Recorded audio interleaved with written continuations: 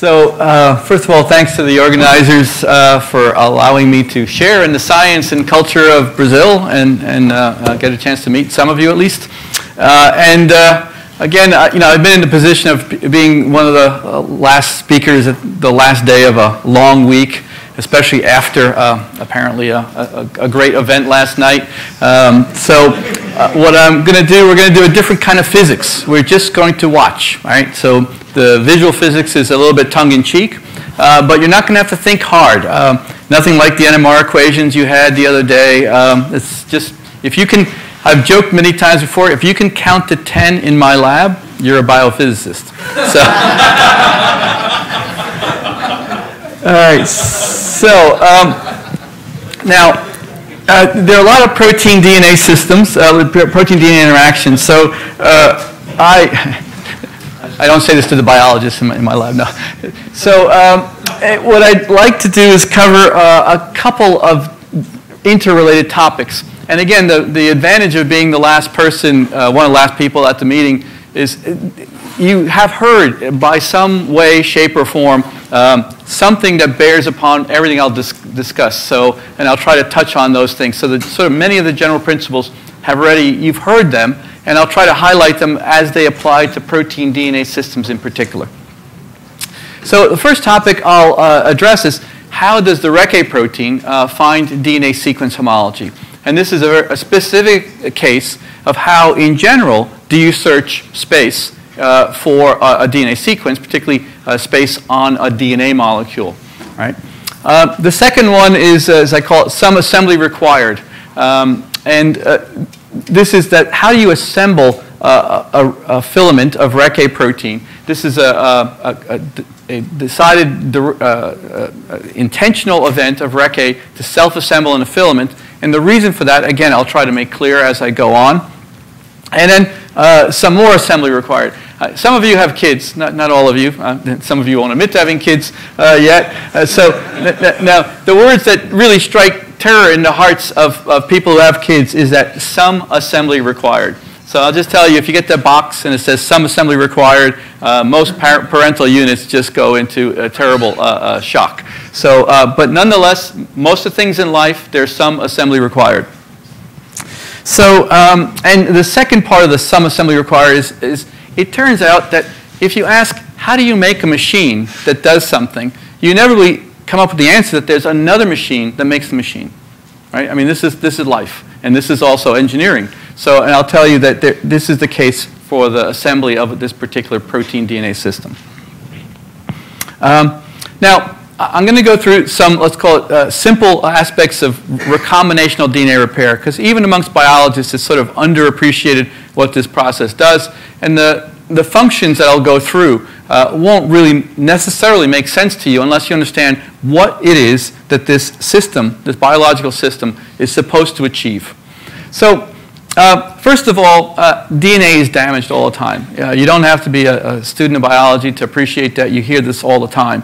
You're warned not to go out on the beach. That's why you're all sitting in this room and not exposing yourself to sunlight. So you're doing that. That part is good. But what most people think is that if I stay away from sunshine, cosmic rays, other kinds of ionizing radiation, there's not much damage going on. And that's absolutely incorrect. Your DNA is being damaged constantly. I mean, just sitting in this room, there are numbers, I never can remember what they are. They're in reviews, thousands of events per minute kind of things. But a simple one to remember is every time your cell divides, you're going to get what's called a DNA break. And it comes from a very simple consequence that when you replicate DNA, it's not a perfect template. Anywhere there's a nick, you can create a break.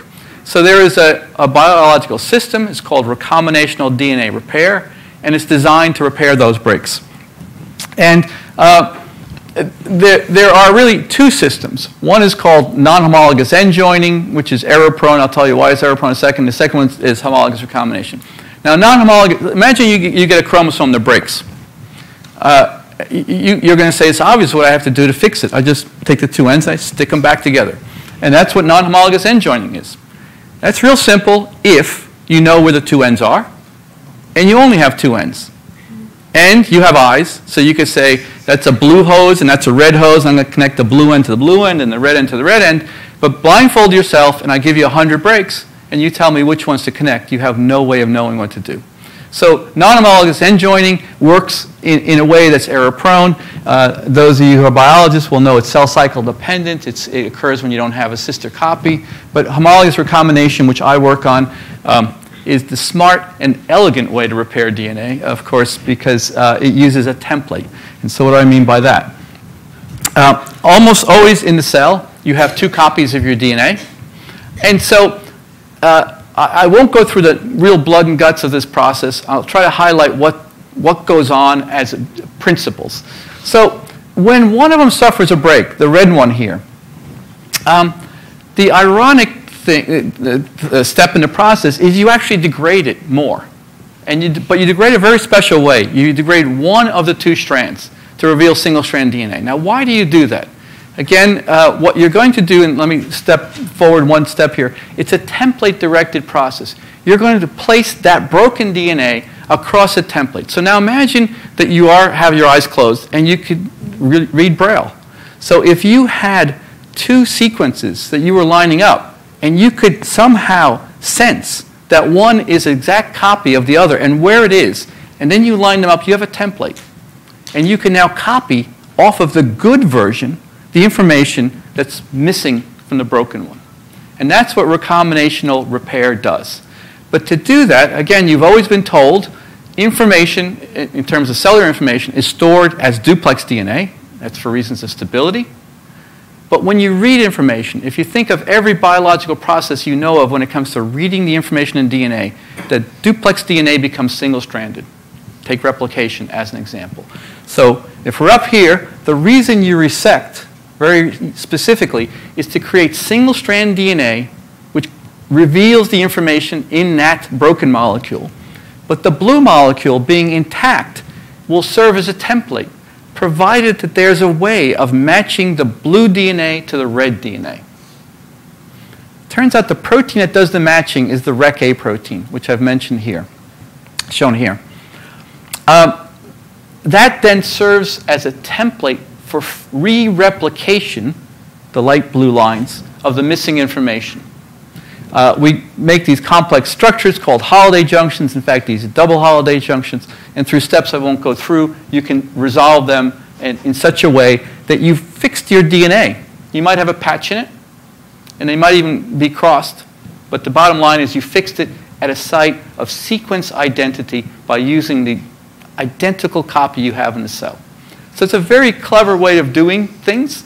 And if you think about, lots of times when you're trying to fix something you've never fixed before, the best way is to look at something that's not broken. I don't know about you. I've done this plenty of times. So you look at something and say, that spring is loose. Should it be loose? I don't know. Let me take apart the one that I know works. And maybe the spring is supposed to be loose. Maybe it's not attached in the right place. Okay. So then, if you're not a biologist, you run into this jargon. I can't help it. There are lots of proteins involved. They get names that are historical. But these are, as a group, these are proteins that represent helicases and nucleases that unwind and resect the DNA. These, as a group, are the proteins that are involved in this, let's call it, magical process called the homology search. They're the ones, REC-A is the principal protein. These proteins assist, and SSB, standing for single-strand binding protein, is an antagonist of the process. And this is, again, an important biological detail. So you have a protagonist and an antagonist.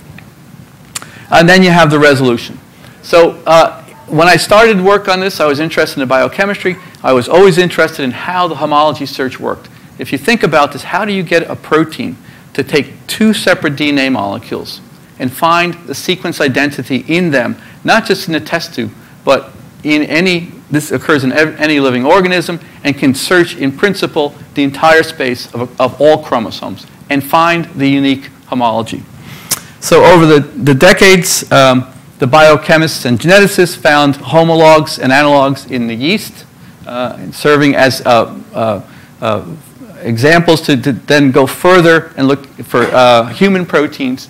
And there are analogs and homologs in every organism that have been looked at, confirming the universality of this process. And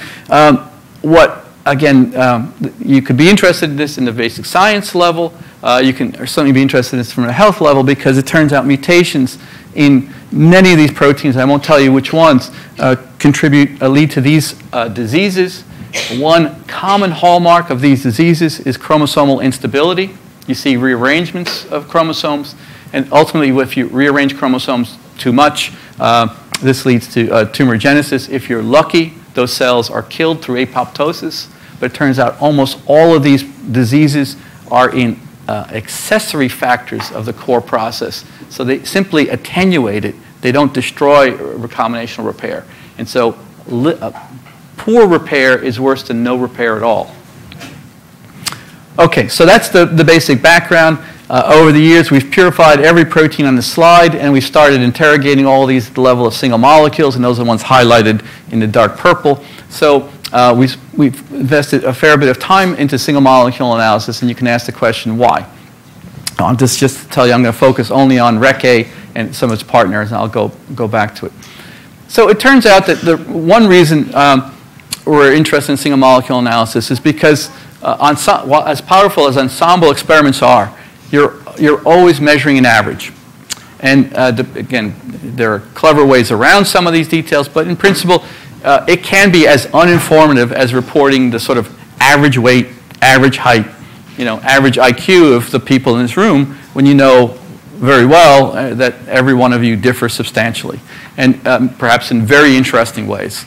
And not perhaps, certainly in very interesting ways. So the ensembles are powerful in the sense that you sample many, many molecules, but you're stuck with an average.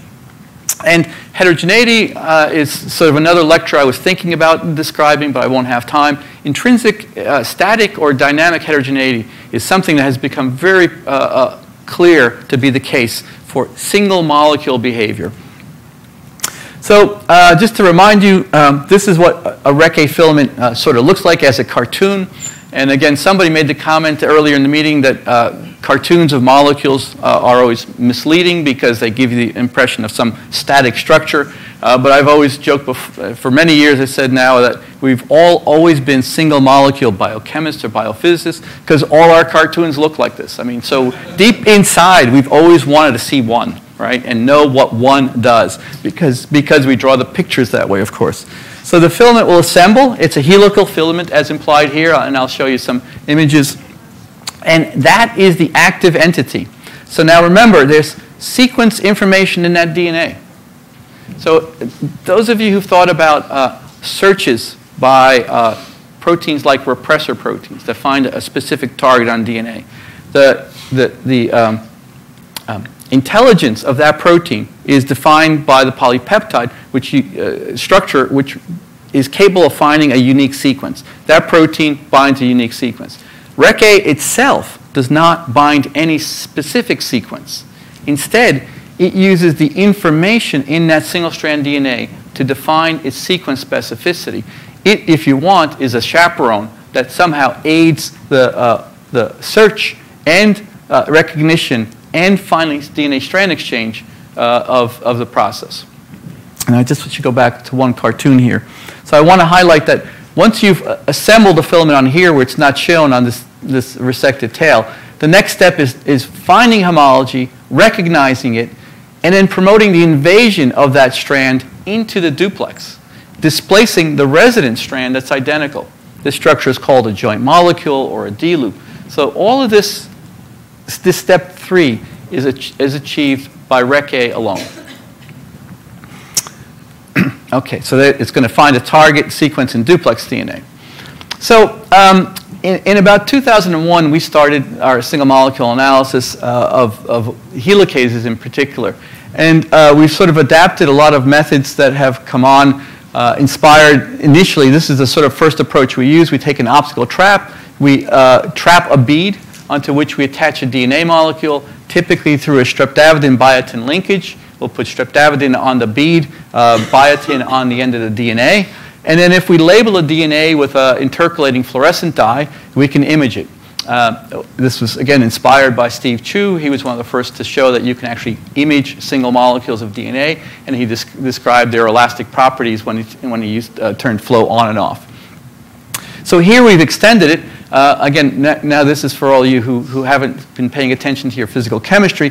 This is extended by flow, and you have to know that because DNA is a worm-like or a random coil. It has a persistence length of only about 50 nanometers. You can calculate its mean square end-to-end distance if you remember your statistical thermodynamics of polymers.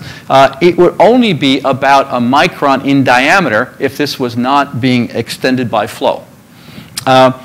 So we use the flow, obviously, to see where things bind. We can use a dual optical trap, where we simply do exactly what I just described, but attach the DNA at both ends with streptavidin biotin links and use a dual trap to extend the DNA. That has the advantage that we don't need flow. We can have conditions of flow on, flow off, and again, we use fluorophores to image this.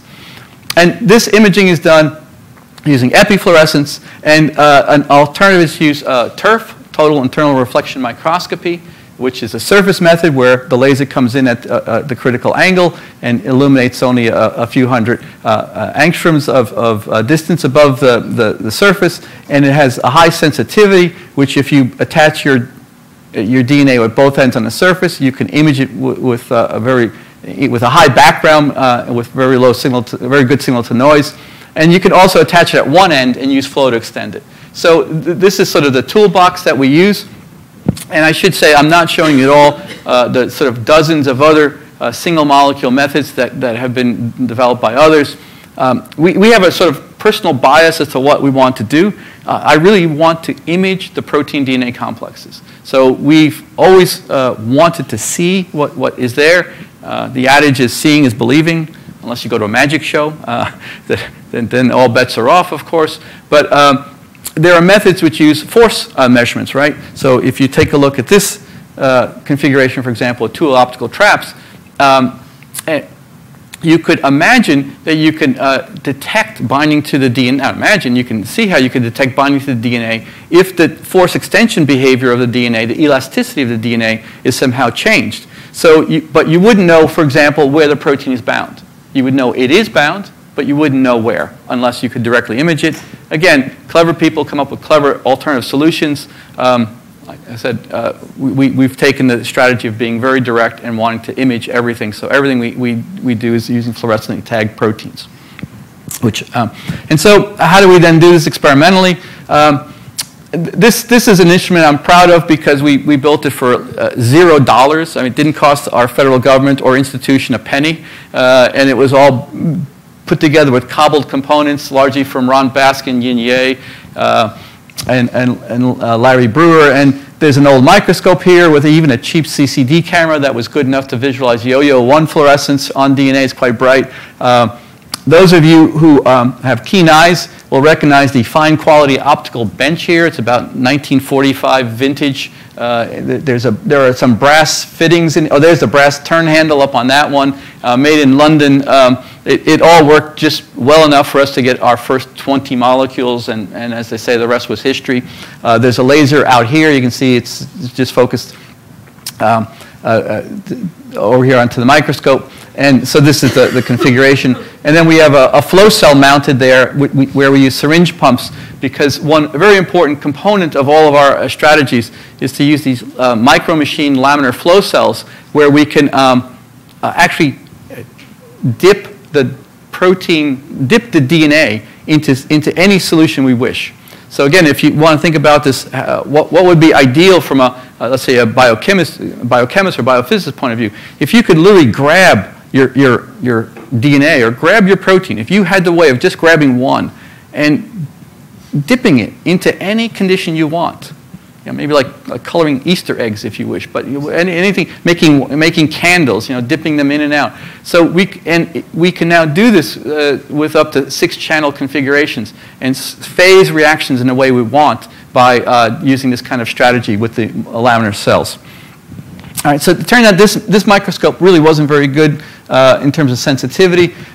So with the help of the NIH and talented people like Ichiro, we've built a better one, and this is even an old photograph, but it's a dual optical trap which with force feedback control, so we can measure both. We can both directly image, and we can measure force extension curves of DNA, for example. It has the capability of excitation with up to 3 different excitation wavelengths, and imaging with the fluorescence of 3 different emission wavelengths, and we can get that up to 4 now pretty easily.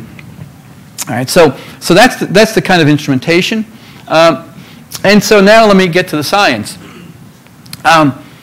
So how does RecA protein find homology? Well, first I have to define some terms.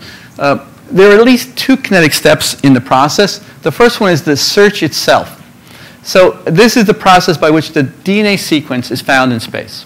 So that's simply that. As how do you find, through a combination of 3, and I'll tell you, 1-dimensional searches, do you find the sequence. The second step is homologous recognition. So imagine that you found a piece of DNA. How do you know it's the right sequence? Right? So that's a second problem. First you have to find DNA, then you have to identify the sequence. So again, the analogy I give to people in my class is that I'm going to blindfold you, right? Shut the lights off in the room, and I'm going to put a treasure chest in the middle of the room, and you have to find it, right? And that's a 2D problem, and you can see that's easier than a 3D problem, but that's basically what proteins face as a problem. And you'll have different strategies. Some of you will be very compulsive. You'll like walk up and down the room in a nice row. That's the wrong strategy, actually. Some of you will be totally random. You'll be a great example of 2D diffusion. That's actually probably that's the way it's going to work. Molecules can't march up and down in rows unless you throw in some energy. But I can also make life a little easier for you and say, I'm going to attach a rope to it. And so this is more the analogy to DNA. So the treasure chest is on the rope, but you don't know where. So you're smart. Evolution has made you smart. What are you going to do? You're going to randomly go around the room, first, of course, looking for the rope. I mean, you're not going to go looking for the treasure chest. If you're lucky, you'll find it. But if you're thinking, you're going to say, I'm going to look for the rope. Then you find the rope. Again, if you're smart, you're not going to let go, right? Because you know the treasure chest at the end of the rope. But we have to make things realistic. You can't translocate unidirectionally. Well, we can say translocate unidirectionally if you want, but you still don't know where the treasure chest is. So you still have to have an effective search strategy over the distance length of the rope. I mean, when do you decide to quit and run the other way? And this has all been figured out in years past. So these are issues that come up all the time in protein-DNA interactions. And I think one of the seminal papers published was by my former postdoc, Peter von Hippel, which this summarizes it very simply, is that any protein looking for a sequence on DNA has multiple kinetic pathways with regards to a search strategy. The one that every molecule can undergo is an uncorrelated macroscopic dissociation. You bind DNA, you dissociate, and you're out in bulk. A second one is they called it hopping. It's an intradomainal dissociation, reassociation. It happens because DNA is a rigid rod on short distances. So if you dissociate here, there's a certain probability that because it's a rigid rod and not a point source, that you will come back down in the vicinity of that DNA. And that appears as a sort of a hopping event. Again, these are all energy, not driven by any translocation process, any energy input. The other one is sliding. And when this was put together, sliding had been proposed to explain how lac repressor found its sequence. In fact, the first person to propose this was Manfred Eigen, Richter and Eigen. It was not widely received by the community. It was sort of viewed as a nice hypothetical possibility, yet several decades of biochemical work put it on, I'd say, very firm footing, and now work, Sunny G, for example, have directly imaged sliding on DNA molecules. So this is well established. Sort of a poor cousin to all of those is shown here, intersegmental transfer. And I'm going to highlight it as a poor cousin because it requires at least a divalent binding site. And it was proposed for lac repressor because that protein is a tetramer. 2 monomers bind the sequence and the other 2 are free. So in principle, you can have an intermediate state where you transfer by having segments of DNA come close to one another. So I'll get back to this in a while. It's absolutely clear that the pathways 1, 2, and 4 in this cartoon have been very well documented and established as being useful in finding sequence homologies on DNA. All right, so how does Recce find sequence homology? And I've been teaching this for years, and I can tell you how it does not. It's very easy to say how it does not.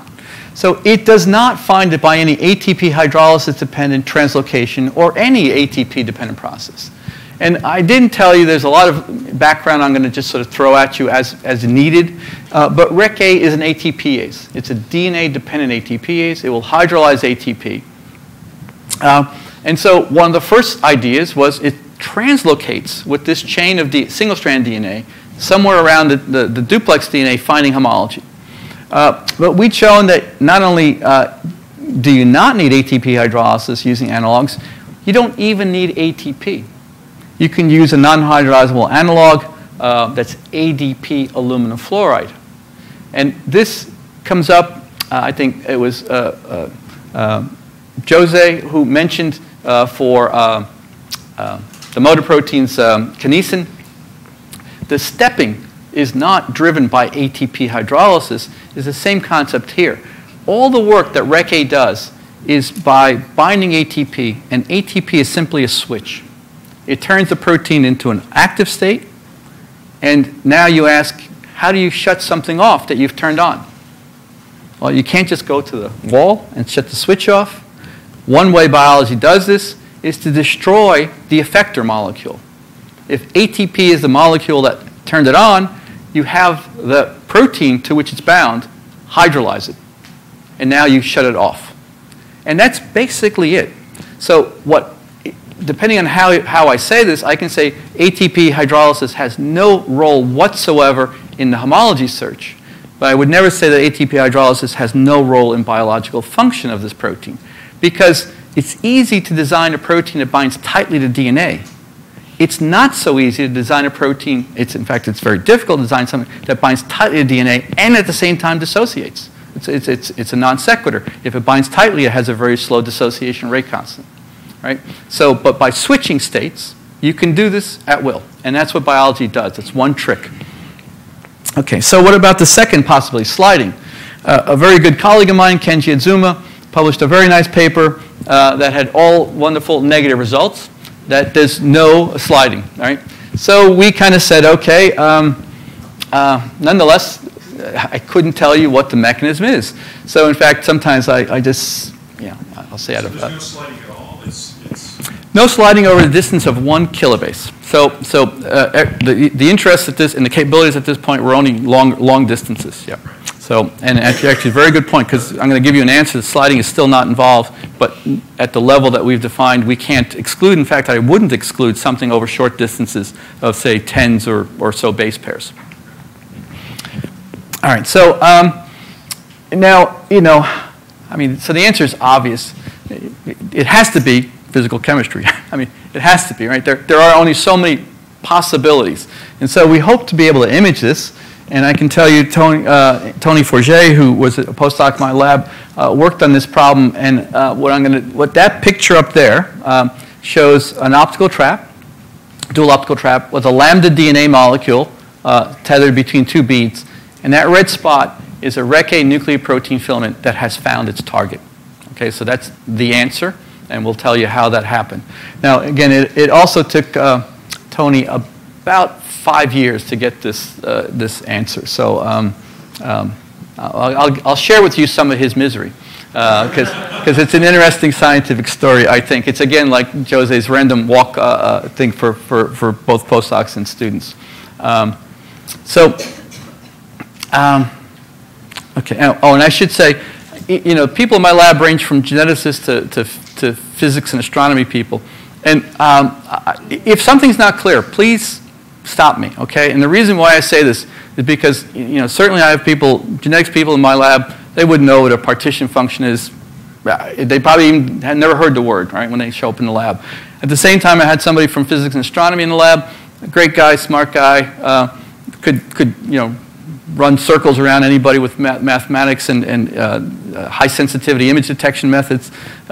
But for years, he thought lambda DNA, not years, for months, I should say, he thought lambda DNA was, I think like a physicist might think, it's the lambda-th molecule, right? So there's like an alpha DNA, there's a beta DNA, a gamma. So he just thought lambda DNA was the lambda-th DNA, right?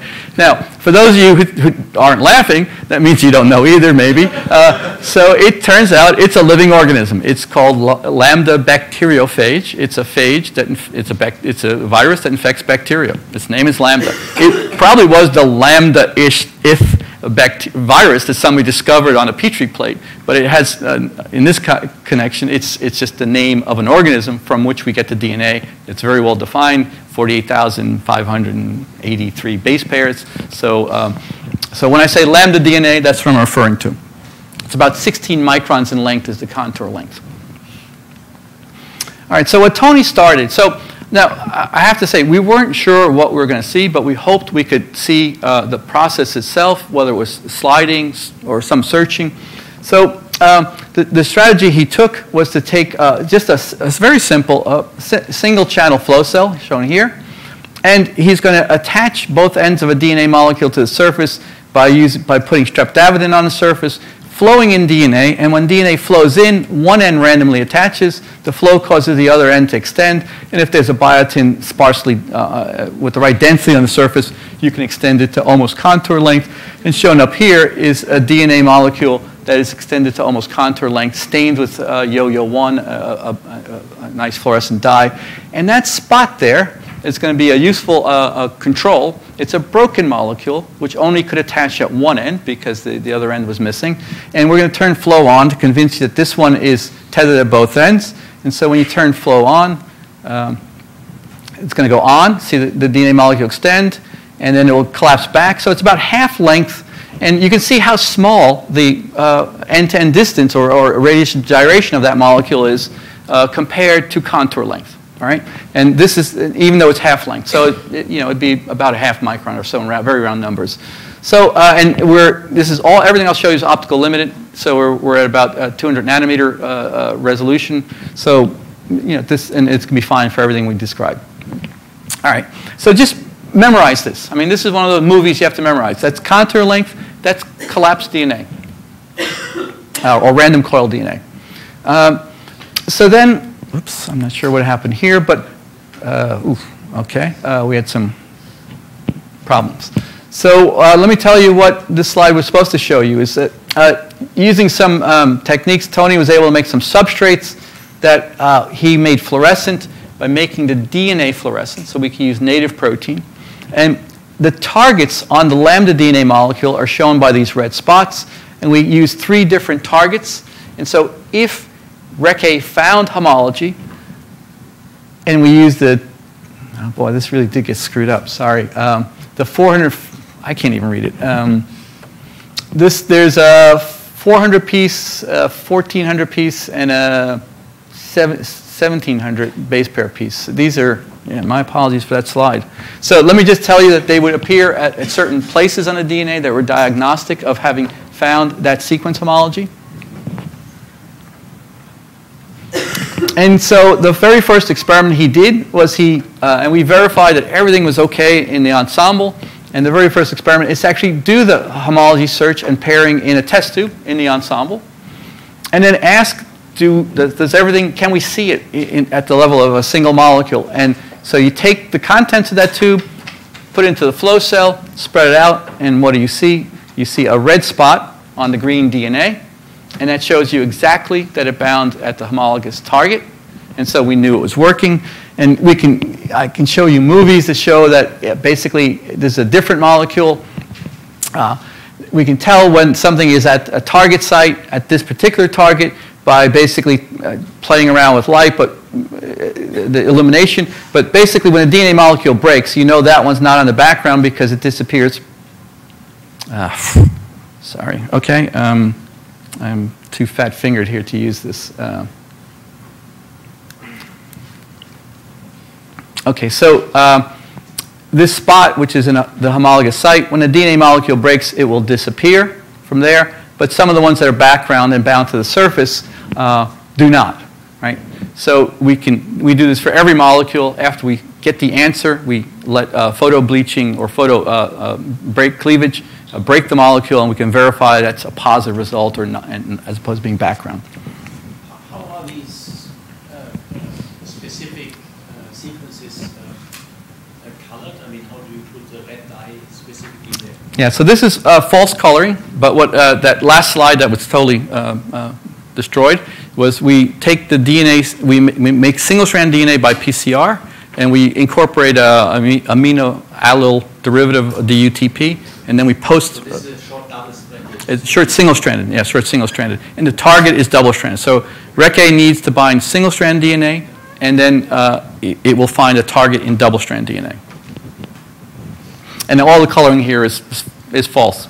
So, okay. So then the experiment, right? So after this I think is about year 3 of his project. And so now he's got the DNA on the surface, stretched out. He flows in the nuclear protein filaments, the red dots. And if all goes well, we should be able to watch one appear at some site on that DNA. And so sure enough, he turns on the microscope and starts watching. And you see spots going by. All those little red spots are filaments going by. The flow is actually off in this experiment. They're just diffusing around. And you keep watching and watching and watching and watching. And I will tell you, he kept watching. He did this for hundreds of molecules. Seems like hundreds of days. And the one spot that we thought might have been on the DNA, it was when the DNA broke. You saw, hopefully, it was on the background, so it was a false positive. So he just kept doing this and going back to the control, which was this experiment, and it would always work. So at this point, we're a little stymied. This is supposed to work. So we're lucky, like everything else in life, if you're observant and science gives you a break. There are some molecules, I told you, are broken and don't attach at both ends. So when he went off to go get some coffee or cry in misery or something at one point, he shut the flow off, shut the intensity lasers off, also shut everything down, and then came back and turned it all back on again. And what he observed is when he extended it out, there was a red spot, and I'll show you in the video. And so it was there. Well, so this we had the Nature paper written already. We knew the answer. We knew that if you watch molecules, they won't react. That was it.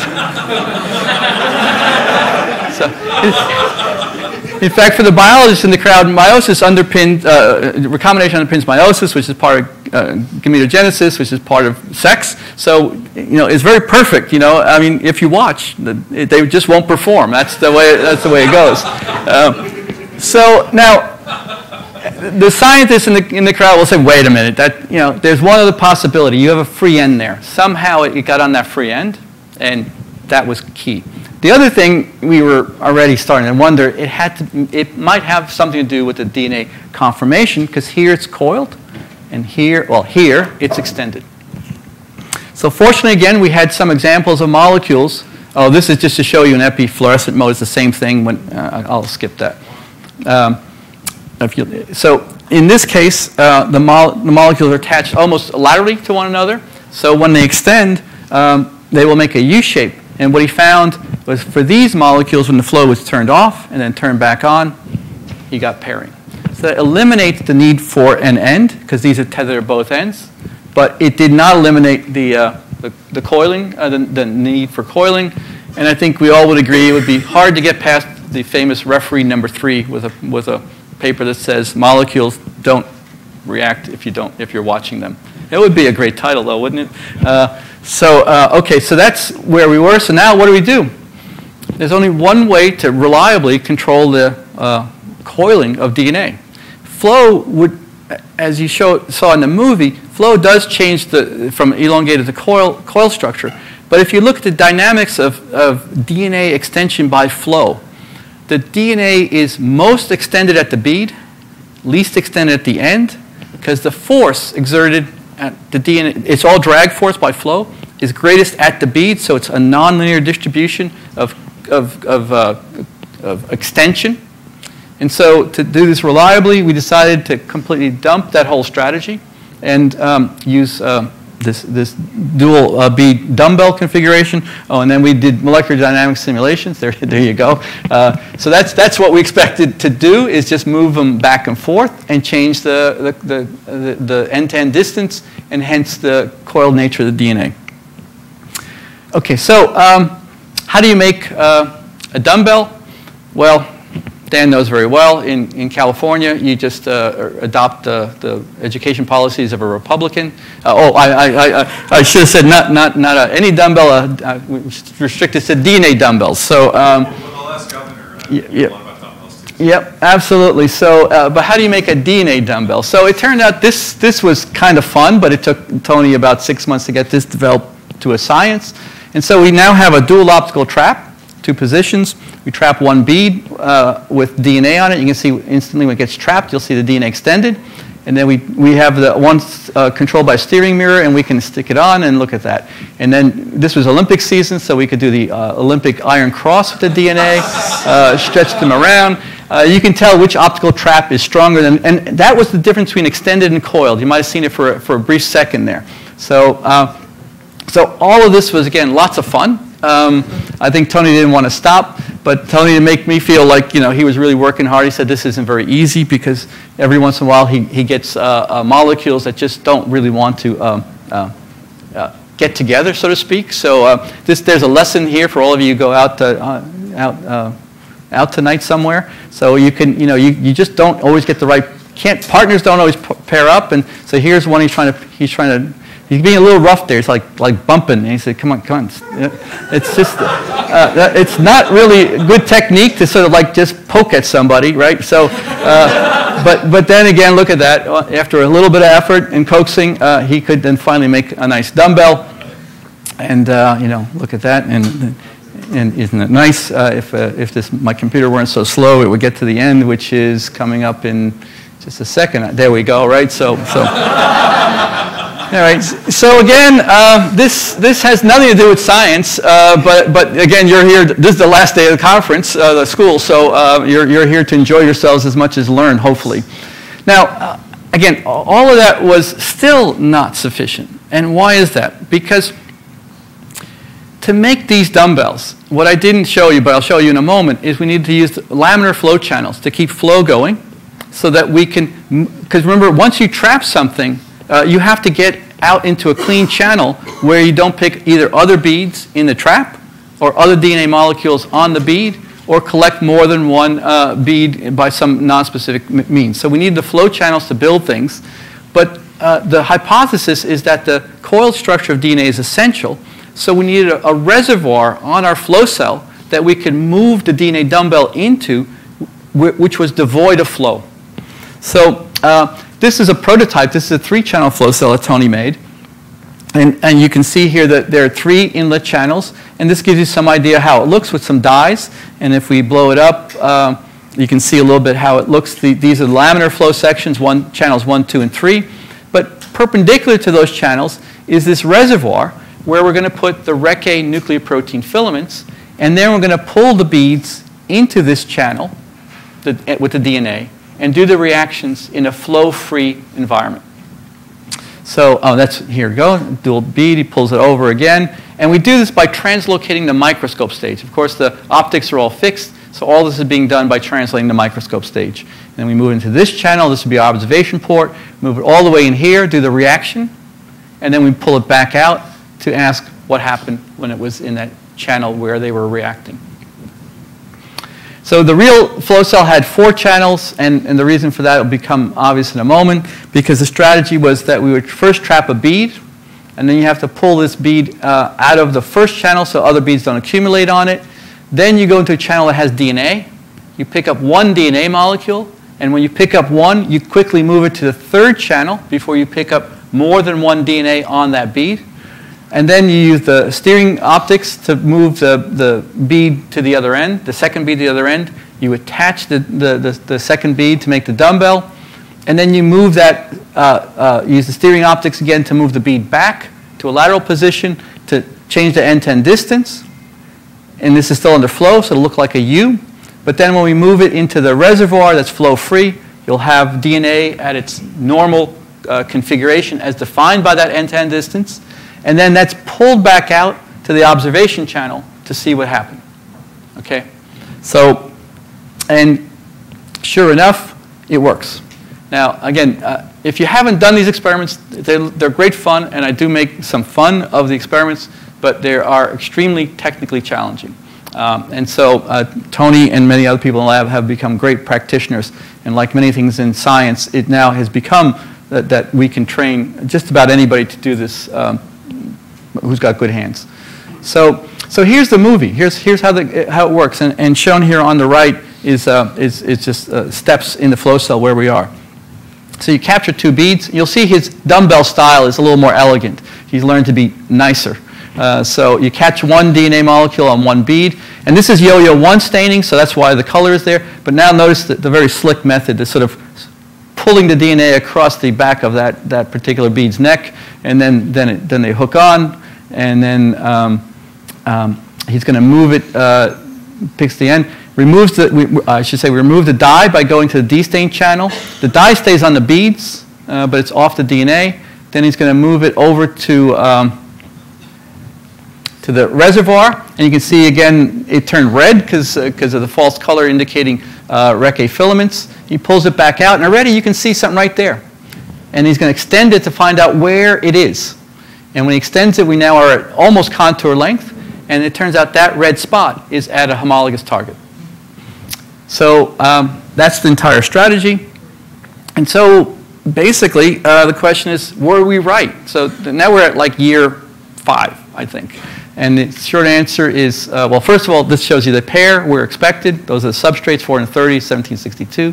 I'll skip that. But this basically is the experiment that I would say says it all, which is if we look at the number of molecules that are homologously paired as a function of the center-to-center bead distance, and this cartoon illustrates the sort of artist's rendition of what's going on, the frequency of pairing decreases monotonically as you, and again, I'll say monotonically, we haven't modeled the shape, but as you move the distance out.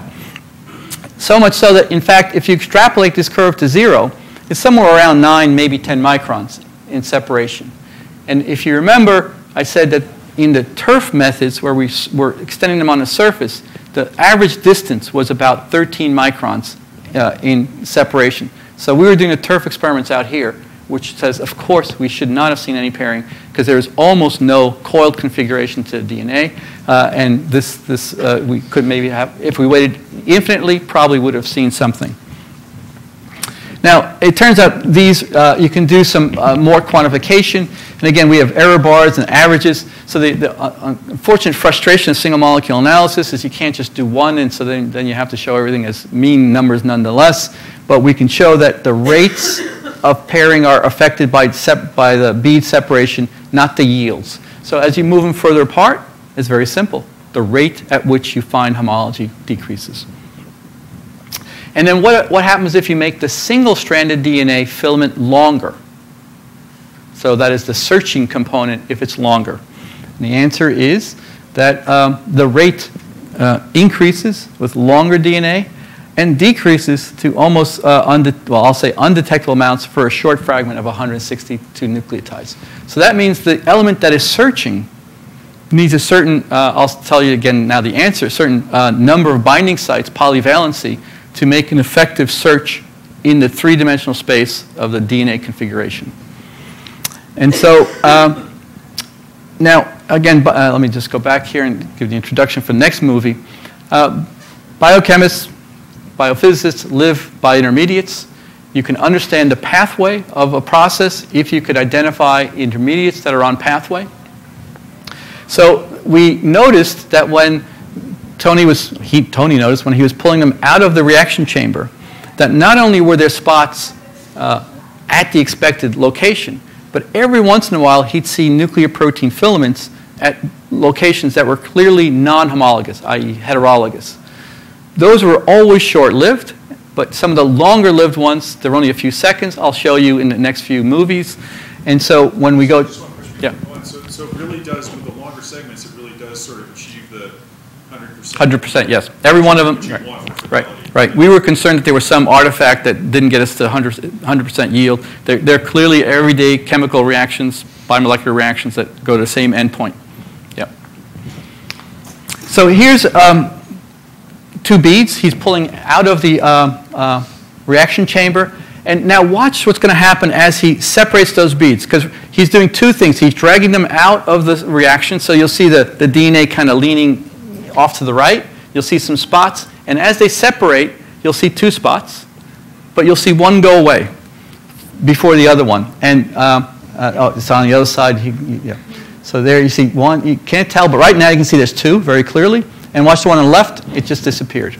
So it's always unstable. So it means heterologous interactions are not stable, or stable on at most to about a second or 2. But if we, I'll show you the data in a second. But most of them don't even survive this. Now this is exactly what you want in a homology search, because you don't want to be binding tightly to off-target locations. Otherwise the search would take forever. Right? And then the other kind of events we could see are looping events. So same experiment. To make it a little clearer, we've drawn this out in a chymograph. And the key thing to watch is at this time in the movie, but in this point in the graph, you see there's 2 spots. So again, the green are the positions of the beads at the DNA ends. The 2 red lines are 2 Recce nucleoprotein filaments. The one that's bound homologously clearly is this one, because it persists. The one that's non-homologously bound is this one. It dissociates right here. But when it dissociates, you see there's a translocation of that red line, and that's explained by a loop. So when there's a loop, it just pops. And you'll see this again in the movie. And that's the line was drawn through there. So watch again as it goes along, pulls it apart. And when the red one on the left disappears, the one in the middle popped. So we get both non-specifically bound species, and some of those make loops. And when you look at the distribution of those, here are the numbers, but the important thing is the relative amount. We get more non-specifically bound species when you have the longer nucleoprotein filaments, and we get clearly many more loops when we have, again, the longer nucleoprotein filaments. So non-homologically bound species and loops are intermediates on the pathway to the search, is what we propose. And so to summarize this part, we can see homologous pairing, and it's sensitive to the end-to-end distance of the double-strand DNA target. When you increase the end-to-end distance, you decrease the rate of pairing, but not the yield, demonstrating that the randomly coiled state of double-strand DNA is important. The length of the single-strand DNA filament affects the rate of DNA pairing, again, not the yield. And when you increase the DNA length, you increase the rate of pairing. And this suggests that multiple non-homologous contacts between the filament and DNA enhance the homology search. Finally, we can detect multiple weak non-homologous contacts. And so we're going to propose that the Recce finds homology through a 3D search procedure that we're going to call intersegmental contact sampling. And so the cartoon, this is for the kineticists in the crowd. Basically, there's a very rapid step, which is diffusion limited, but it involves the non-homologous binding.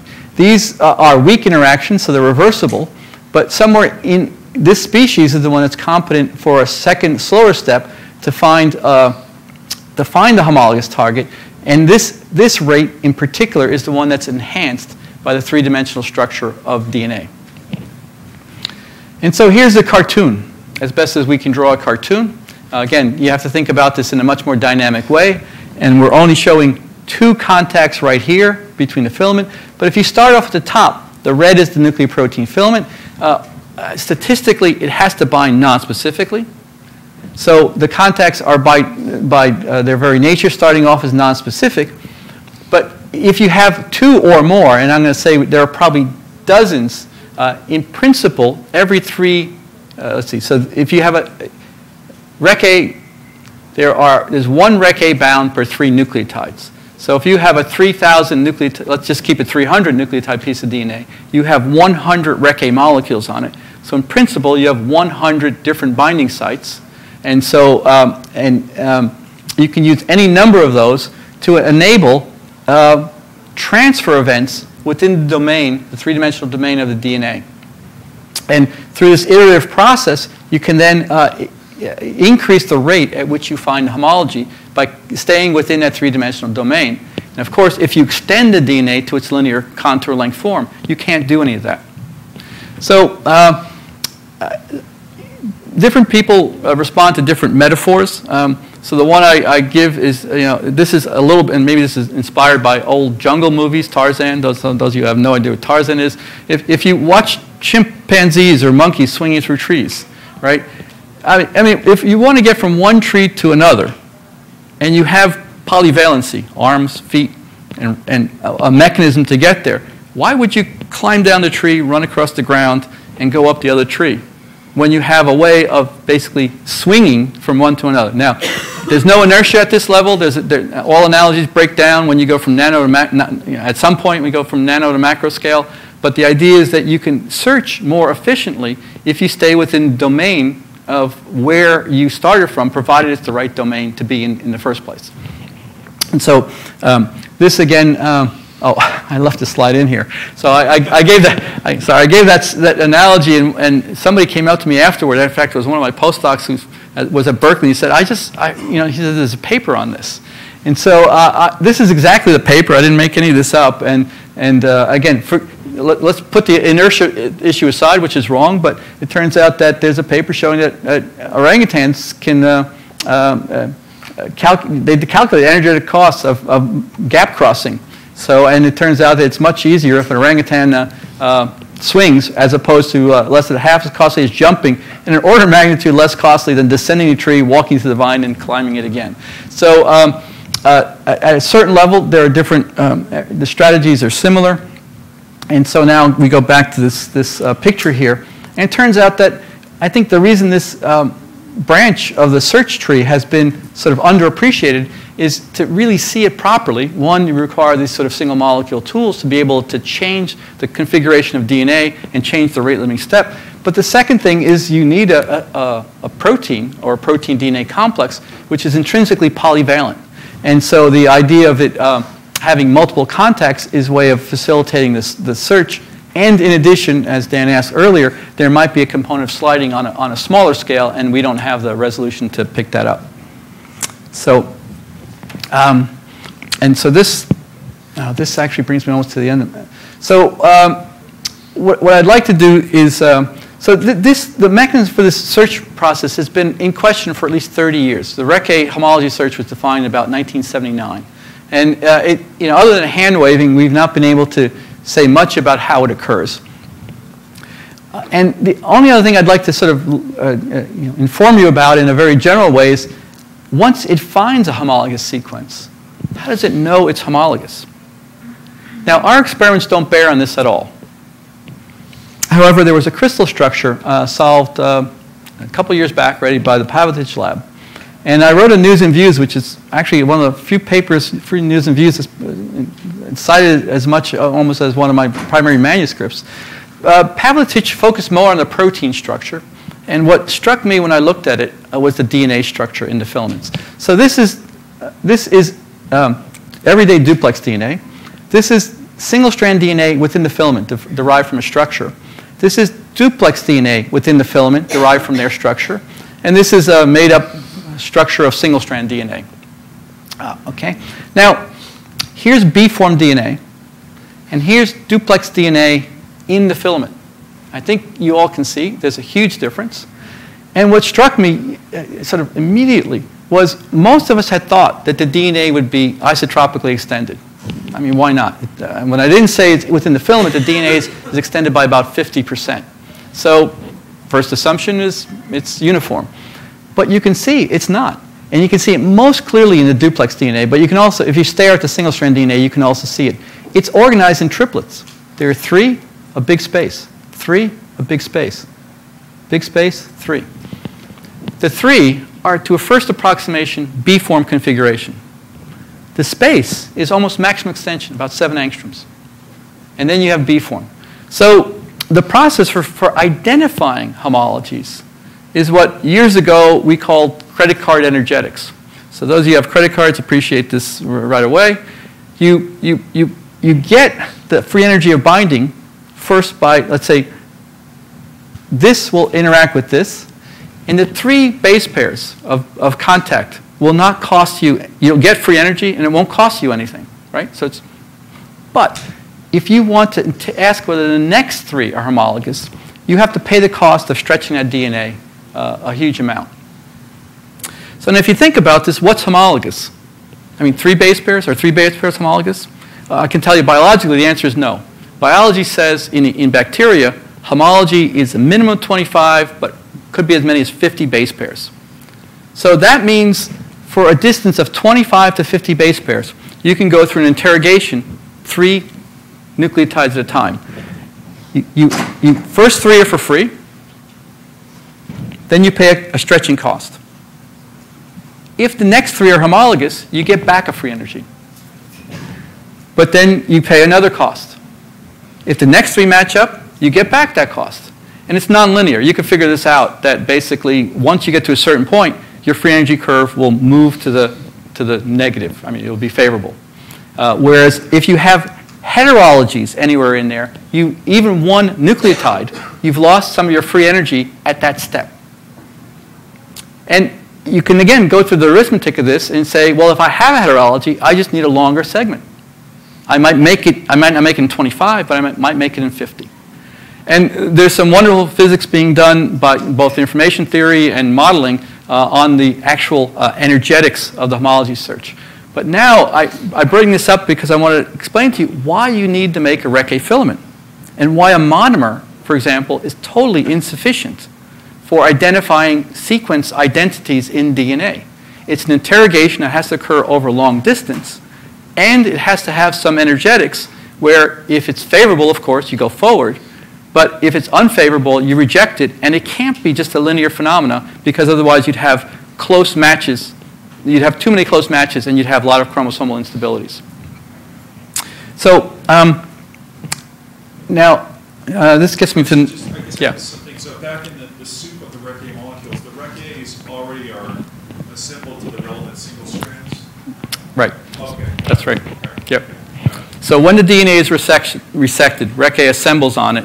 Right. But there's a key thing that is also competitive with another DNA binding protein called SSB. And it's something I can comment on. I think there's a little bit of time to go forward. But I want to sort of stop here because I'm going to sort of go to another part. I want to break up the discussion into discussion of this part, and then I'll go through the next part as far as I can and call it quits so that you're all not too tired. Yes. From this very extended structure, I don't understand why the coiled structure is required for the recognition, because here it looks if you have maximum extension, it should bind. Right. Best.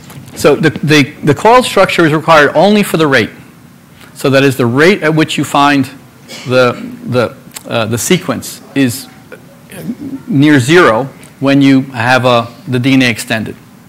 And there are at least 2 reasons for that, but the main reason is it's very hard to have effective polyvalent, multivalent contacts on the DNA that's extended, right? So let me see if I can go back here. I'll put it another way. When DNA is extended, this step, the affinity is very low. The apparent affinity is very low, and then this rate constant becomes very low also. So it's all a rate effect. If I could somehow get the REC-A filament to the DNA sequence, if I waited long enough, it would find homology. So it would be independent of 3D structure. But the rate at which it does this is highly dependent on this 2-step process. Anything else? Yes, in the back?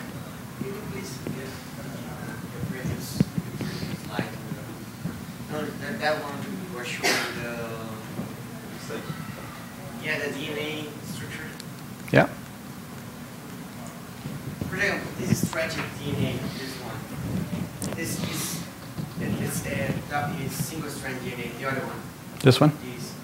This DNA is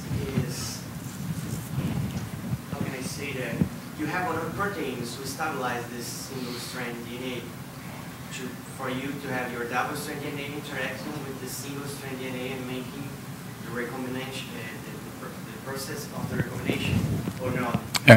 No, so it turns out Rec A and its eukaryotic analogs, Rad51, do this without any other proteins. So it's simply the pure Rec A or Rad51 filament.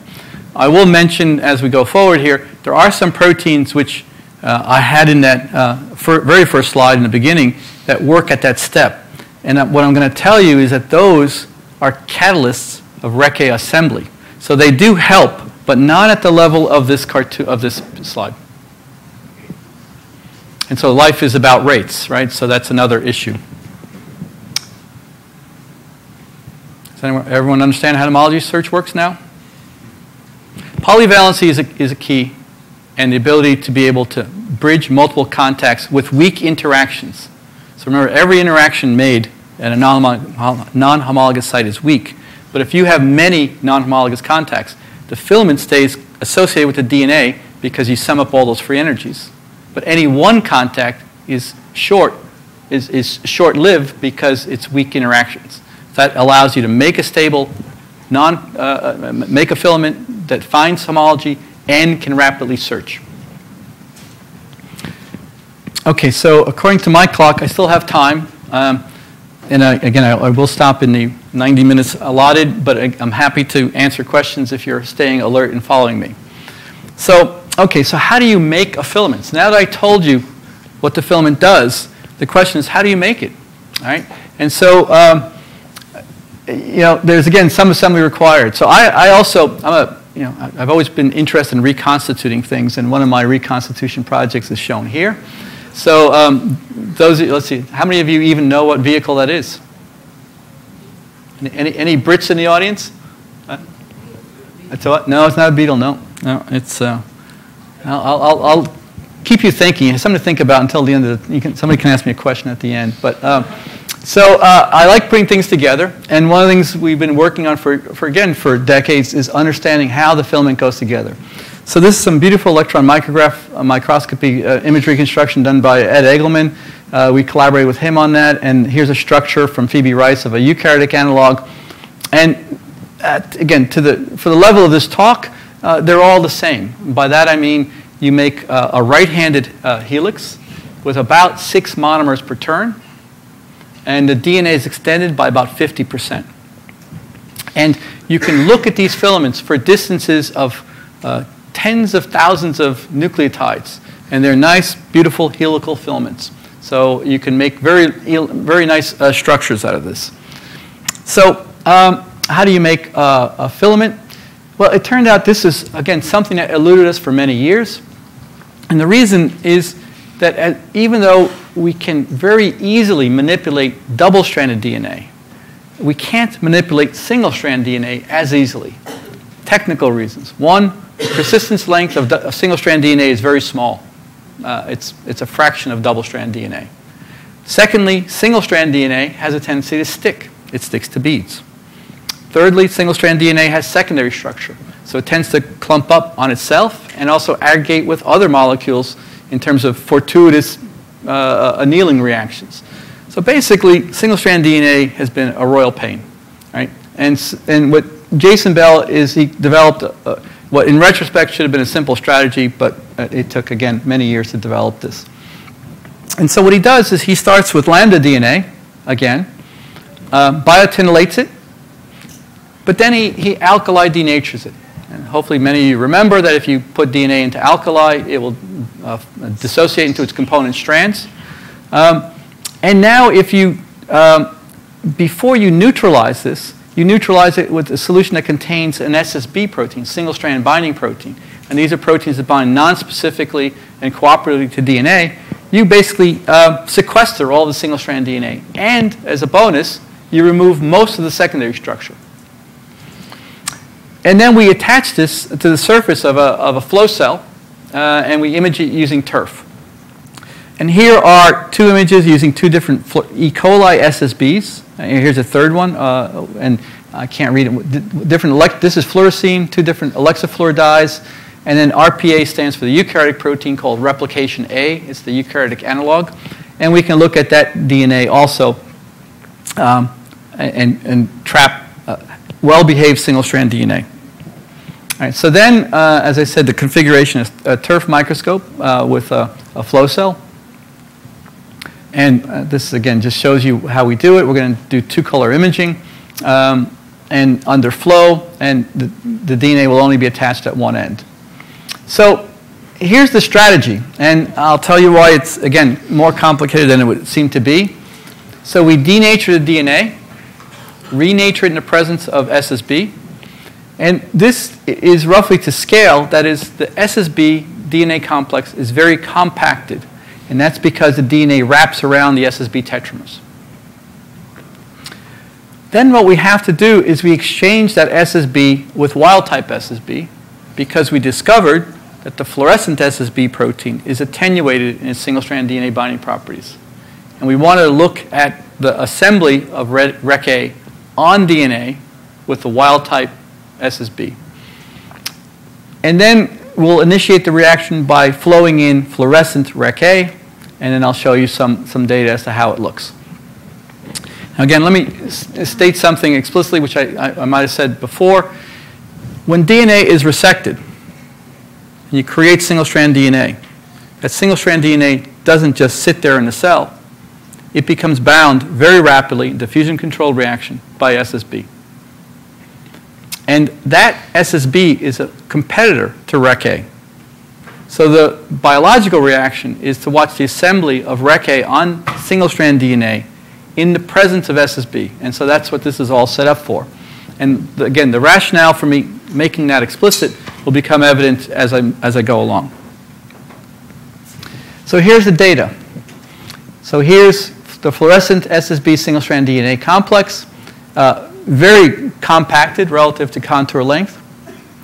We wash out the fluorescent SSB, replace it with wild-type SSB, which is non-fluorescent, and then introduce Rec-A and simply watch fluorescent Rec-A. And so each one of those spots represents a nucleation event. And so again, now to go back to what, if you remember way back to Dan Cox's first lecture, when you watch, there are many mechanisms for assembly of filaments. The mechanism I'll tell you is going to apply here is a two-step mechanism where there's a slow nucleation phase followed by a rapid growth phase. So there's one nucleus. There's two. You can see a second one starting. They split off. And again, the Rec-A filament extends the DNA. So you can see these spots move out to the right in addition to gaining in intensity. We don't have, again, this is optical resolution, so we're not seeing a single small, we're not seeing a single protein there, but rather a locus where a nucleation occurred. And I joked before, if you can count to 10, you could be a biophysicist in the lab, because if you count the number of spots, keep track of the time, you can calculate the nucleation frequency. And I'll show you that in a second, but we also have computers helping us calculate how many nucleation spots there are. And you can count them by eye pretty easily up to about here. At some point, you can ask the question, are these truly novel events or are they instrumental artifacts? But we've done this with enough data that we can show this with confidence. And so here's a movie.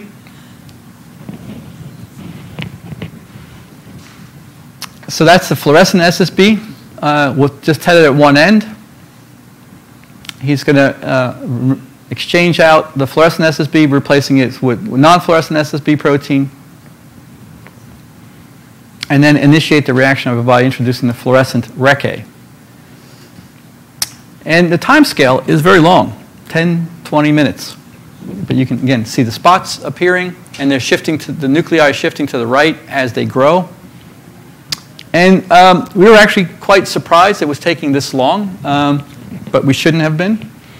And then you can, of course, plot this. So these are single molecule data. Number of clusters normalized per 10,000 nucleotides. It's a function of time. You can see it's linear in time. OK, good. So the number of nuclei you form is linear. if you do this as a function of the protein concentration, what you see is as you raise the protein concentration, the rate at which you get nucleation increases. Again, this is everyday kinetics. But now if you plot this linear rate as a function of Rec A concentration, what you see is that it is not linear with concentration. In fact, it's the second power dependence. And so this kind of analysis defines the critical nucleus. So that means you need a dimer of Rec A to form a nucleus. It turns out this makes complete sense because I showed you part of a crystal structure. It turns out that ATP binds at the interface between two monomers. So the minimum repeat unit is a dimer. Once you start the dimer, you can then grow to the end. But to get a dimer, you need to get a nucleus. Turn the other way. We rationalize why you need a dimer because you need the ATP bound at the interface. You can then look at growth. And one of the things you'll see is that you can take any nucleus and it will grow with time. We start losing resolution here, so we stop. But a new nucleus is formed. It grows. There's one out here that forms and grows. And so then we can plot the rates of growth. And you can see first of all, the nucleation is stochastic. So notice none of these curves extrapolate to the same point. And that's what's to be expected for a stochastic nucleation event. The rates of growth also vary substantially. And I'm going to tell you that's in part because it can grow from one or the other or both ends. And I'll tell you also that the rates of growth at each end are different. And again, I'll point out that these are actually things you cannot learn in any other way except doing single molecule analysis. If you think about it, you just can't interrogate a single filament and learn and get rates at either end. I'll show you that in a moment. There's the rate determination, and I should point out that this lag time is an independent way of determining the nucleation time. And I'm going to just skip the data and tell you that when you look at the analysis of this lag time as a function of Rec A concentration, the time decreases in a Rec A concentration dependent way, but the power dependence is also 2. So we don't have to directly image nucleation. We can image filament growth, extrapolate to 0 time, use that as a measure of a nucleation event, and then that gives us exactly the same numbers we obtained for direct measurements. So, do the filaments grow unidirectionally or bidirectionally? And so we came up with this experiment to test that. What we're going to do is lay down nuclei using Psi3 labeled Rec A, that's the red. And then what we're going to do is exchange out the red Rec A and put in fluorescein Rec A, which is green. And I'll show you what the data look like. You tell me. So the red, at time 0, there were 2 red spots, Rec A Psi3. I think you see already after 10 minutes, there's a green extension on this red nucleus. And after 20 minutes, there's a green extension growing on this same one, but a new one on the other nucleus. And they continue to grow. And then if you look carefully, there's one that's growing. Then you start to grow from the right of the red nuclei. There's a novel nucleation event right in the middle. Ignore that one. So you can actually see that it grows preferentially to your left, but it will also grow to your right. And it turns out that it's growing towards the 3' end, and the data are here. It's about 2-fold difference. Now, why is that important? It turns out, remember, the rules of resection are such that the 3' end is the one that's left. And so if you have a piece of DNA that goes 5' to 3', and you want that 3' end to invade, you might say to yourself, well, biology can be smart. It can start growing at the 3' end and then go that way. But if the binding event is stochastic and you want to make sure it's covered towards the 3' end, you have it grow preferentially towards the 3' end, right? So you bind randomly, and you want it to go this way, then it grows that way. Okay, and then here's Here's the video. And I think you can convince yourself by staring at these more than once that the growth is bidirectional, but with a preference towards your left side. Okay, so I'm going to just give you two more slides, and I'm going to skip the last part, and I'll take questions. So what I didn't tell you is that in order to get these experiments to work, we took advantage of a well-known biochemical property of the protein that the assembly, the functionality of RecA is enhanced by going to lower pH, 6.5. But we've done experiments all the way out to pH 8. And it's pretty clear that what's dramatically affected is the nucleation rate more so than the growth rate. Now, one lesson from this is that the filament assembly behavior is not optimal. Physiological pH is about pH 7.5. We're about almost tenfold down from the optimum. So the RecA filament can grow much faster in terms of its physical behavior than it does at pH 7.5. And it turns out that if you think about that, that's a good thing. And why do I say that? There are numerous examples in biology. There are numerous examples in biology where you take a very good either a good binding protein or a good enzyme, and with the exception of carbonated anhydrase, I believe, none of the proteins operate at their catalytic maximum. And the reason, many do not. And the reason for this is if you want to regulate a process, you can't regulate something both ways if it's running at full speed. You only have one option, is to shut it down. But if you want to control something to be either faster or slower and be compatible with the biology of the organism, it turns out you see this time and time again. You take something that's optimized and then tune it down. And then you can control it with regard to going up or down with regard to rate. And the reason why this is a summary, the reason this becomes important, here's the cartoon.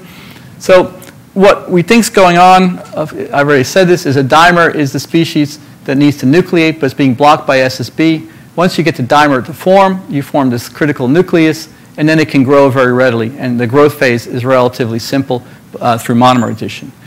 Now it turns out that this is the part I wanted to show you, is that if left uncatalyzed, nucleation of a RecA filament in vivo on about 1 kb of DNA would take about 1 hour. Now 1 hour is more than the lifetime of E. coli. Its doubling time is 20, 30 minutes. So why? Well, I kept saying RecA binds to single-strand DNA. I also kept telling you SSB binds there first and prevents RecA from getting on. And those of you who are the biologists in the crowd, you hopefully have been thinking all along, saying, well, what about replication? Why doesn't RecA bind to every piece of DNA during replication? Yeah. And that's exactly the answer why it doesn't. It's because if you allowed RecA to polymerize at its optimal rate and displace SSB, every Okazaki fragment, remember DNA is synthesized in a discontinuous manner, leading is continuous, lagging strand is discontinuous, creating about 1 kb pieces of single-strand DNA every second. You don't want RecA binding to all that because it's not damaged DNA. It's everyday metabolism. So it turns out that biology has throttled this back to a point where it won't assemble. And what I would tell you, but I won't in detail, is that the proteins down here in purple that I didn't tell you about, I won't have time to tell you about, are catalysts of RecA self-assembly. So the way you regulate a machine is to regulate its self-assembly by other partners. And the RecO complex, the RecF complex, the RecFOR complex are those proteins which actually, the next slides I can't show you, are proteins that increase the rate of nucleation by about tenfold. And they target the RecA to the spots where you want it to work. Now, again, all this is for me, wonderful because it's taken us decades to get to this point. And those of you who have more of a practical bent will wonder, what does this have to do with my health? I have to write these progress reports to the NIH. So it turns out the analogs of REC, F, O, and R, like I said, which I don't have time to tell you about today, is a protein that's incredibly important to human health. It's BRCA2, the breast cancer susceptibility gene 2. Breast cancers result from loss of heterozygosity of BRCA2. And BRCA2 is a protein who has one major function in the cell, and that is to catalyze the self-assembly of RAD51 onto DNA when it's damaged. And these are the direct analogs of these eukaryotic proteins. And so I think these kinds of tools become very informative with regard to the whole spectrum of proteins involved in these processes. And I think with that, I'm going to scoot to the end here, skip the movie and the data, and skip that, and go to the people who did all the work. This is a short list of people who did the work. We make vanity slides. So those of you who want to have slides that, and I forgot to bring them in. We make keychains. I have a keychain that looks like a 3-channel flow cell. Oftentimes, if I have the presence of mind before I leave for a meeting, I'll bring them. I'll be selling them in the back of the lobby. It helps fund the lab research. And we've had many. These are the people who did the work, and we certainly have many molecules who are well behaved and also did their fair share. So, I'm ending it formally now. I'll take any questions on any part, but hopefully, thanks for listening through this after the Rio Day.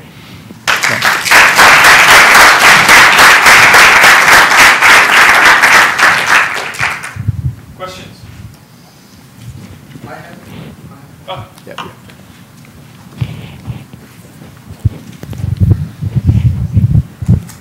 Yeah, it's a really, I think, a really basic question, and I would like to understand the main principles of the technique that make possible to bind the DNA to that bead and to can stretch and manipulate the DNA bound to the bead. I didn't. Yeah, so that's an easy question. So we take beads. They're 1 micron polystyrene beads. They come. You can purchase them with streptavidin covalently attached to the surface. And streptavidin has a very high affinity for biotin, and it has 4 ligand binding sites for avidin. And on the DNA side, we incorporate analogs that have biotin in on the base, and so you basically have a biotin streptavidin bond. It's non-covalent, but it's sorry. Yeah, the affinity is huge. It's Yep. It's one of the highest non-covalent binding constants known. It's about 10 to the 11th per molar, 10 to the minus 11, 10 to the minus 12 per molar. So it's molar. It's very high. And it's one of the things that limits the lifetime. If you apply too much force or wait too long, they'll detach. But typically, in our case, the DNA molecules break before that point. But if you saw the pulling experiments, we're probably applying about on the order of 10 piconewtons of force when we were doing those dumbbell games. And the biotin streptavidin linkage is completely stable, even up to, we've used it up to 60 to 80 piconewtons of force.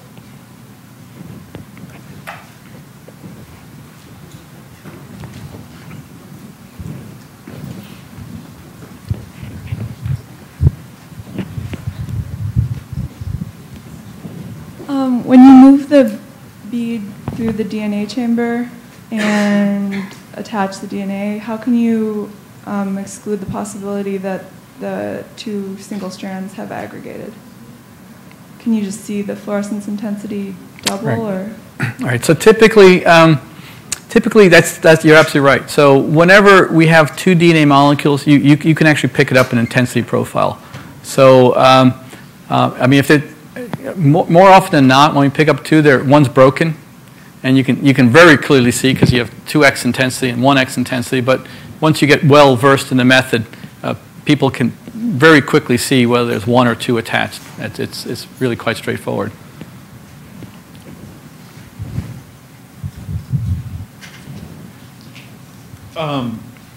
Christian.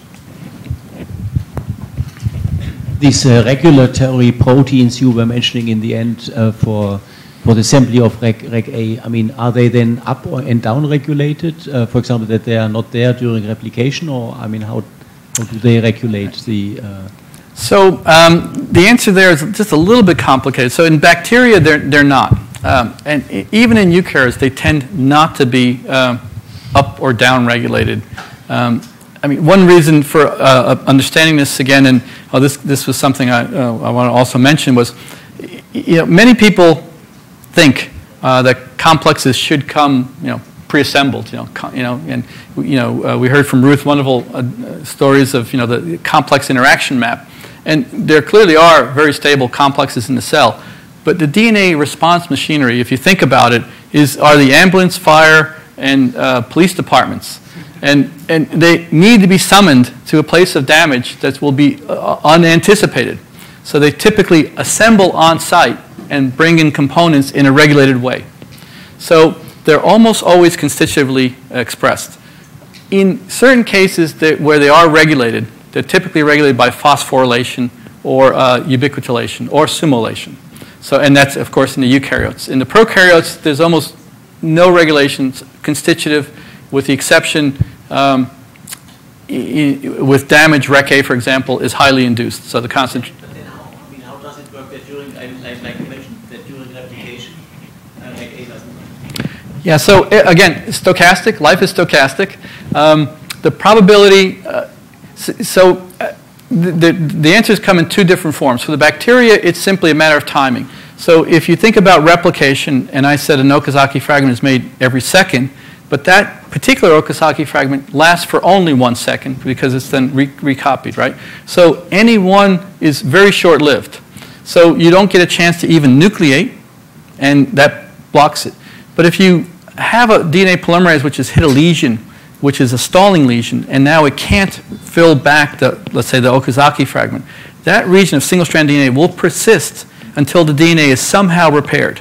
So it's a timing issue, and that's why there's, for the biologists in the crowd, there are some genetic suppressors of Rec A which are pH sensitive. So other bacteria probably play with this pH game and or interface connections to regulate the timing of assembly relative to the organism's life. And it's very easy to do if you're not functioning at the optimum all the time. Eukaryotes use a little bit smarter or complicated strategy. If you have a persistent piece of single-strand DNA, you induce a damage response through a protein called ATR. And ATR is a kinase. And the kinase actually phosphorylates the RPA, the SSB equivalent. And that is part of a signaling cascade and also calling in the police, fire, and ambulance departments onto that segment of DNA. So again, it's totally stochastic. However, there are ways to, in terms of simple timing, that allow the cell to determine that that piece of DNA should be repaired because it's simply persisting too long. Yeah. There's Question here?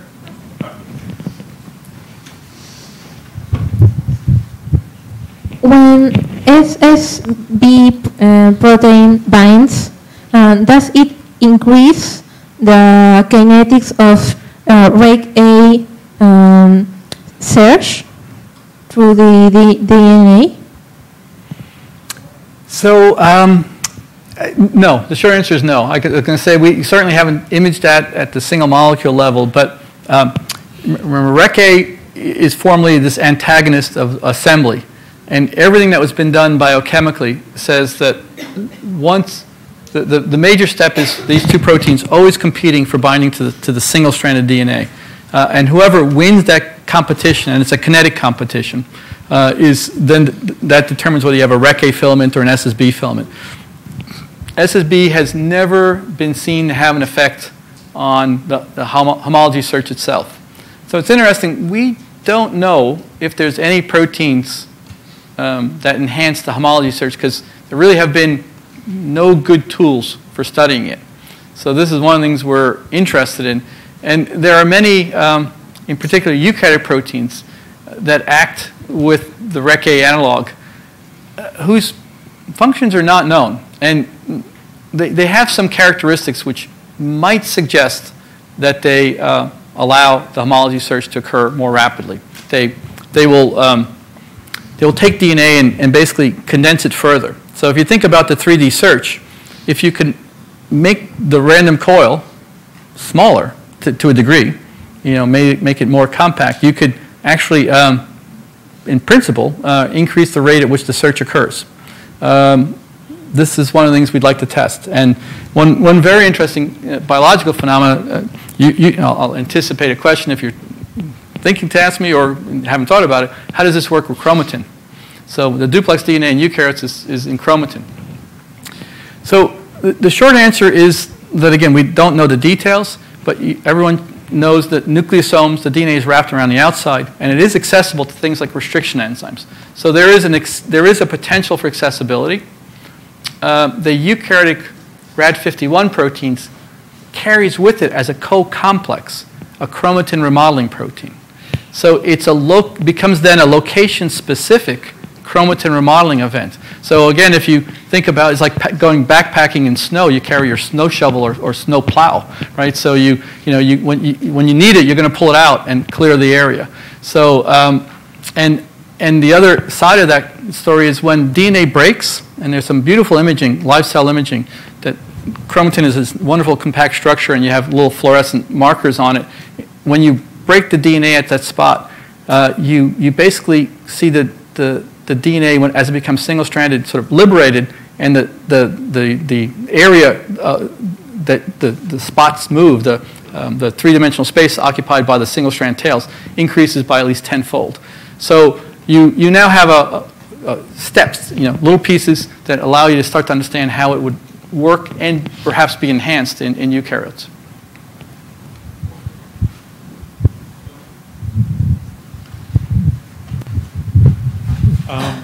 I just have a question. So the REC-A itself, the self-assembly only happens in complex with the single-stranded DNA, or and if so, what is it on what is the protein-to-protein interaction there of the REC-A?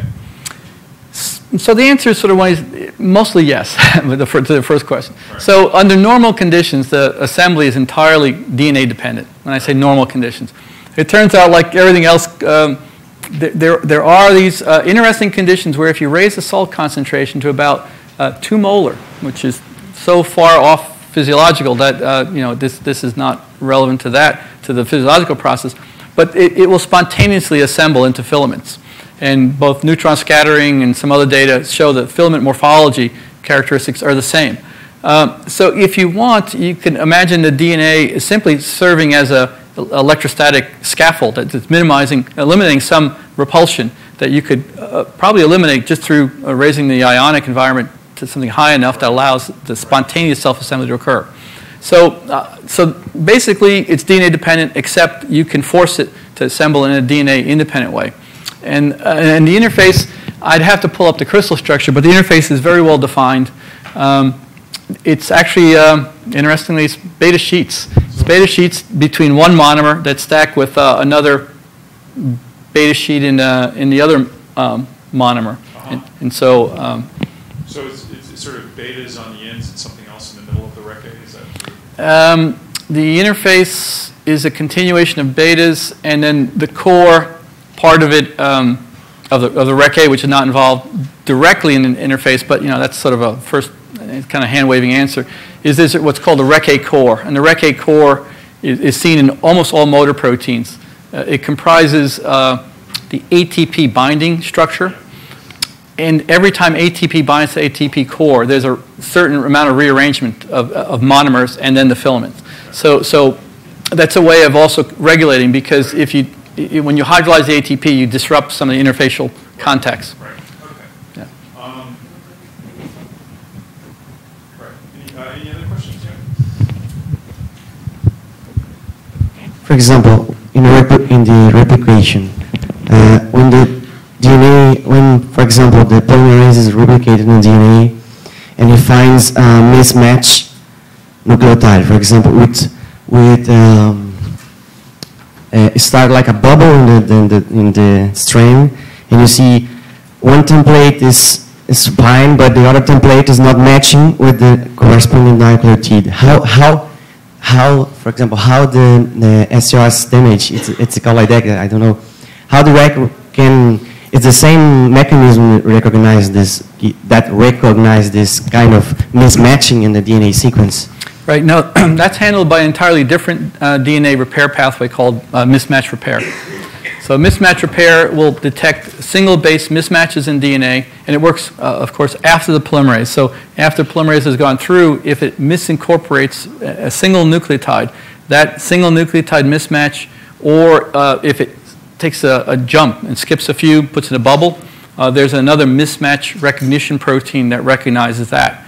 And that's a whole other area, unrelated to this directly, but it's a fidelity mechanism that's tied into replication, and it's also another very smart one because it keeps track of, in that case, you have to think about, well, which strand is the right one. So if you have a base... Right. Yes, my question is that what template, what the strand is the right to make the recombination or repair? Yeah, biology has a way of making everyone sort of, outsmarting everybody, and when you realize it, you say, duh, I wish I thought of that. So it turns out in bacteria, they're different in bacteria and it's different in eukaryotes. In bacteria, there's a phenomenon called methylation. When the DNA is methylated after it's replicated. So as you're replicating, when you start replicating, your DNA it has two methyl groups on both strands. When it's replicated, only one of the two strands is methylated, so it's hemimethylated.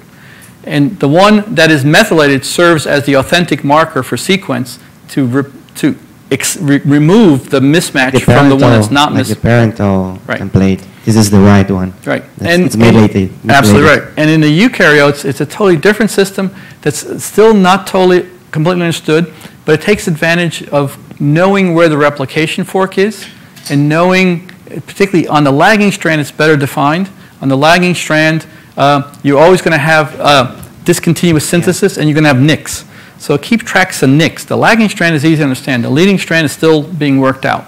But it turns out there are actually more errors introduced on the lagging strand than on the on the leading strand and the lagging strand. So, but there is a way of discerning that, and I would say if it's as long as you can replicate and you don't stall, you don't pull in the recombinational repair system.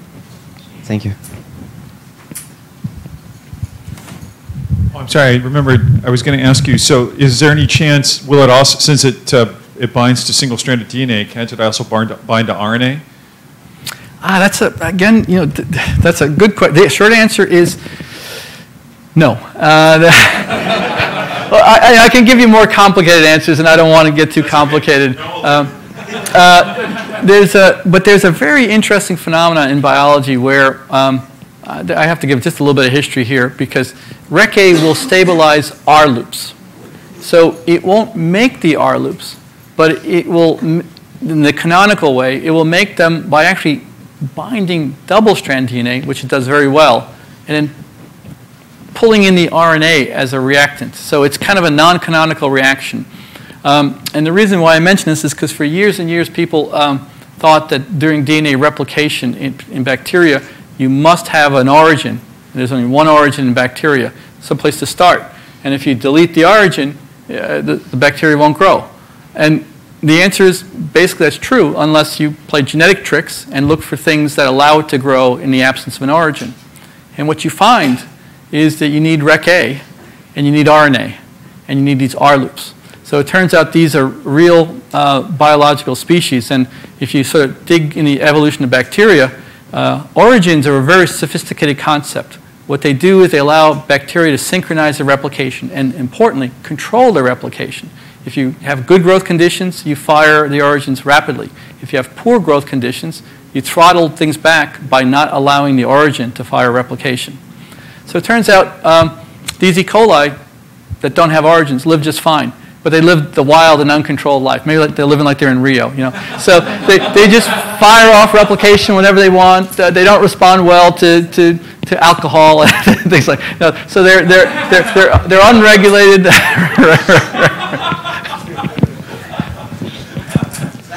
It's like using the DNA sequence attenuators in the bacteria to control the origin. You were talking about the replication origin. Yes. The bacteria uses like this sequence, RNA sequence attenuators to stop or to induce this, or to induce the replication. Right. I mean, now you're getting to something a little more complicated, which is how you regulate an origin. So origins are highly regulated events. Again, they're a sign of a sophisticated organism that has succeeded in evolution by controlling the timing of replication in a way that's meaningful. And there are several layers. I think, like I said, when Dan asked this question, the surprising thing was that you need these R loops and Rec-A to allow life without any origins, which was sort of counter to a dogma at about 20 years ago. Well, let's see. Thanks again, Steve. That was Sure, wonderful. sure. Thanks.